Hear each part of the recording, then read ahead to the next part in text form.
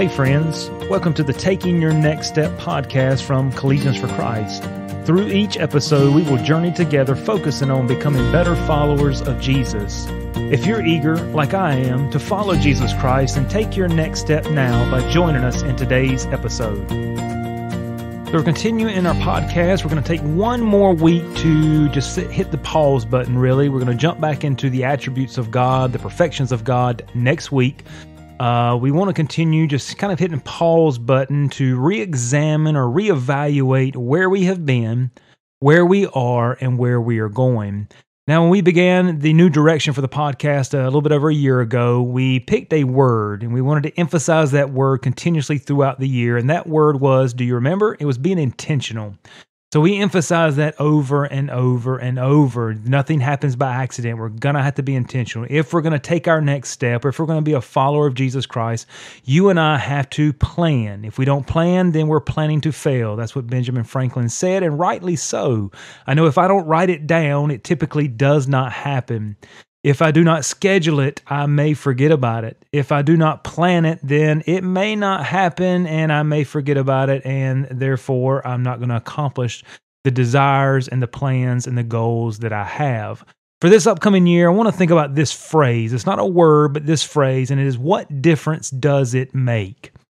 As we go through each episode, as we go through the truths we find in Scripture, as we look at our Christian life, as we look at our faith, I want us to examine it in this light. What difference does it make?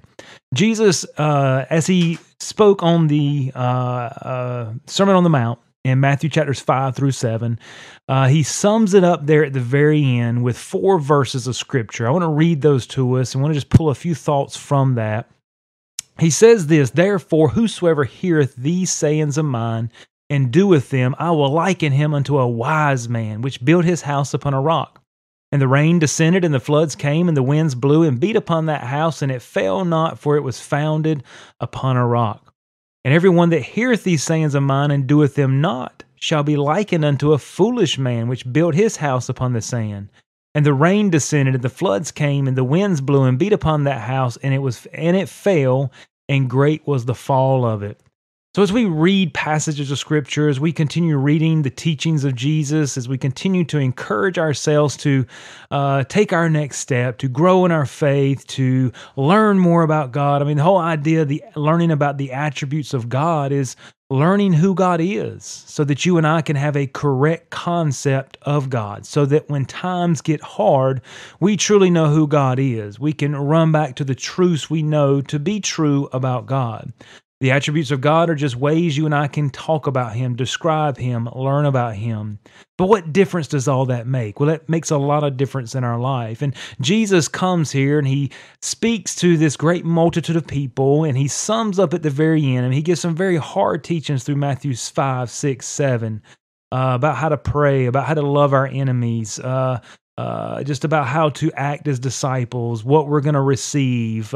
Straight is the gate, narrow is the way. There's going to be many people, but few that are going to desire salvation. And we see all these hard teachings, and He sums it up here with this idea of us building a house. We can build it on 2 foundations, He says. One is upon a rock, and one is upon the sand. Now, if you've ever lived in a rocky area, maybe a mountainous area, it doesn't take long when you go down to build a house to find rock, to find bedrock, to establish a building on.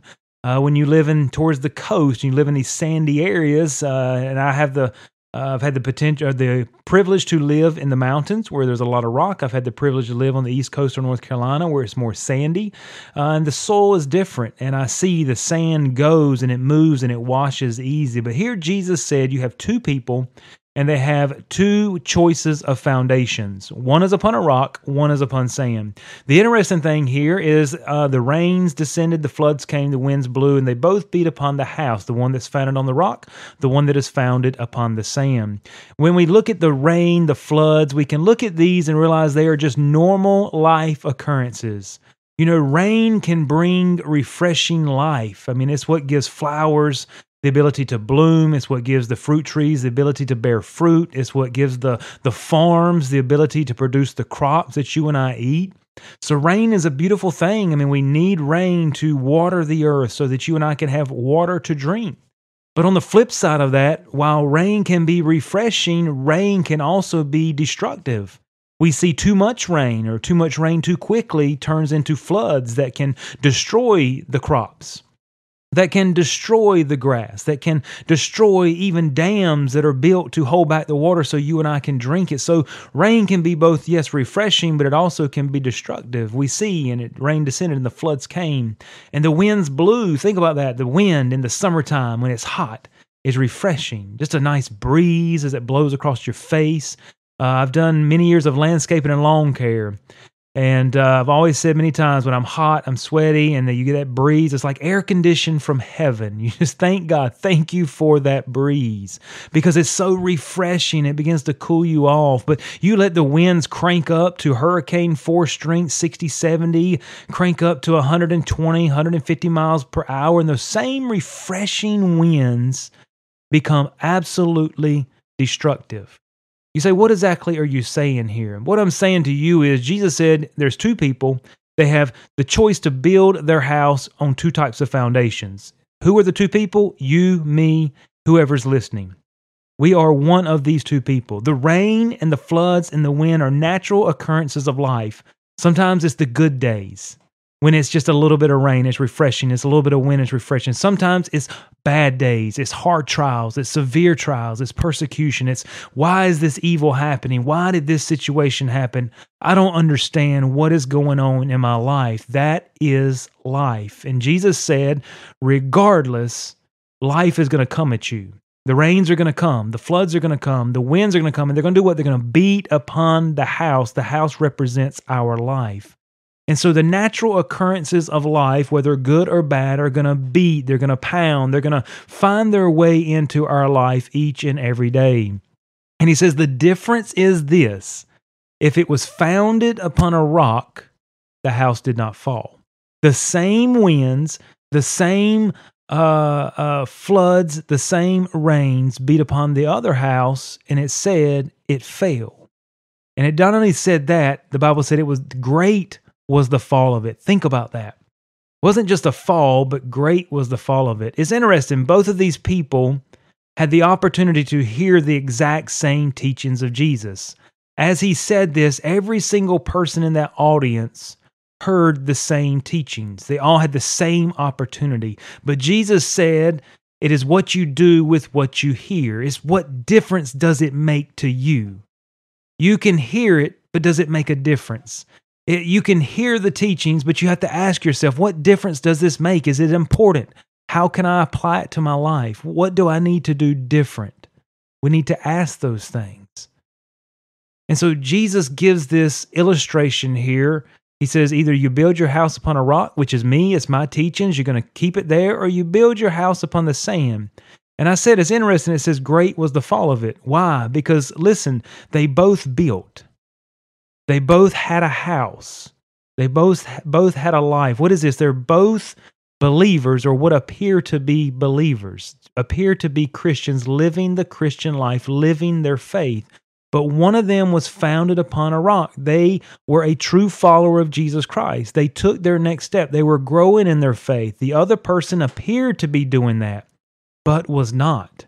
They had all the externals. Everything looked the same. If you looked at both of these people, you would not know any difference until the hard times come, until the challenges come, until the trials of life come, and they will come. Jesus said they will come. And if you've lived long enough, you know you're going to face hard times. Being a believer, being a Christian, does not dismiss you or dismiss me from being under trials, decisions of other people affecting us adversely.